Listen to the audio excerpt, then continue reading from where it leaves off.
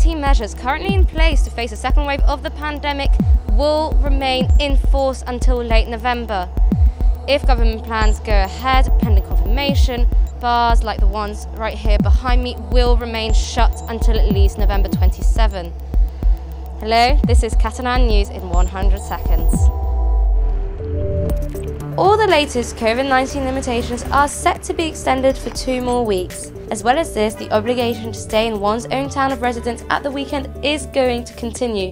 The situation of the pandemic is still improving little by little.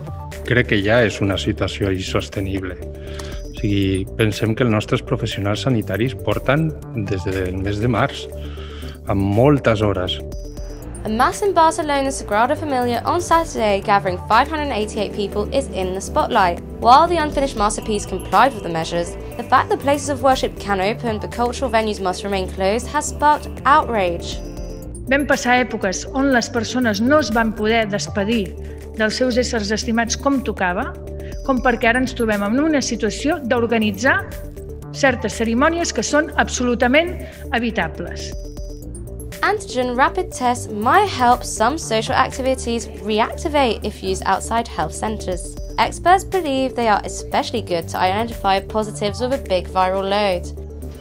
Self-employed workers can ask for a one-off €2,000 benefit from today, but the Catalan government website to request it was down after a deluge of demands. The applications are interrupted until tomorrow morning.